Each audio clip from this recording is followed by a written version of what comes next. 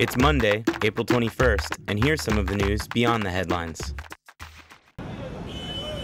Several unidentified gunmen critically injured a prominent TV journalist when they sprayed his moving car with bullets in Karachi.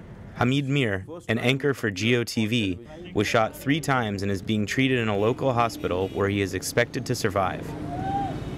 Mir's family said that he had received threats from the Pakistani intelligence services because of his political views, and the Committee to Protect Journalists criticized Prime Minister Nawaz Sharif for not doing more to prevent attacks on reporters.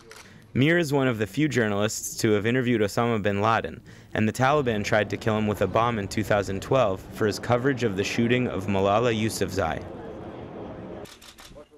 At least 3 people are dead after gunmen opened fire on a checkpoint manned by pro-Russia militants in eastern Ukraine.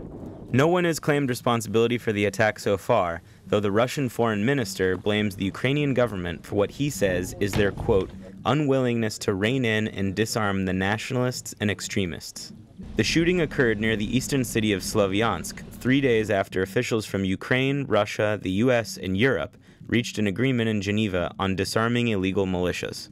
But even just hours after the agreement was reached, pro-Russia militias announced they wouldn't immediately give up their weapons, saying that the Kiev government should focus first on controlling nationalist groups who they blame for recent escalations. Following the incident, the new mayor of Slavyansk imposed a curfew and asked Russian President Vladimir Putin to send a peacekeeping force. 2 drone strikes in the last 2 days have killed more than 20 suspected al-Qaeda militants and several civilians in southern Yemen. The nature of the attack remains murky, though CNN reported that a Yemeni official says the attack was part of a joint U.S.-Yemen operation targeting al-Qaeda in the Arabian Peninsula. The U.S. doesn't generally comment on specific drone strikes. A video released last week depicts al-Qaeda leaders and hundreds of militants at a meeting, supposedly in the same part of Yemen where the drone strikes took place. A father and son team in the Gaza Strip have figured out a way to turn reclaimed plastic into valuable fuel.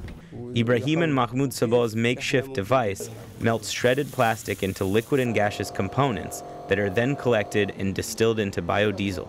For years, the Gaza Strip has suffered under an Israeli-imposed siege that prevents weapons, along with essential goods like fuel, food, and clothing, from reaching the 1.8 million people who live there.